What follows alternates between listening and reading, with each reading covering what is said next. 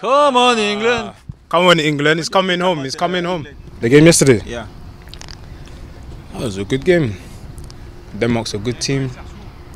But I think the talent in England, everyone's starting to see now. So England played a good match. It was hard, but we're through to the final, baby. Okay, that's cool.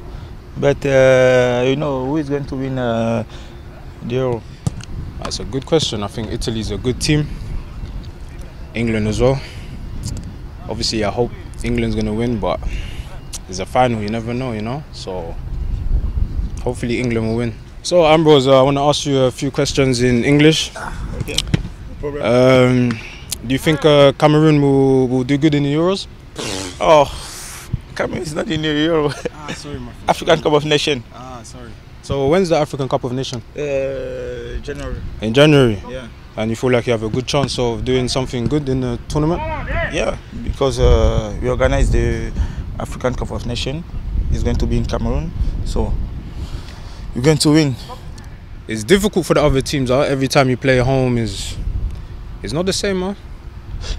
Yeah, but when you play home, you know, it's been a long time. We didn't lose in Cameroon, so it's going to be easy for us to win.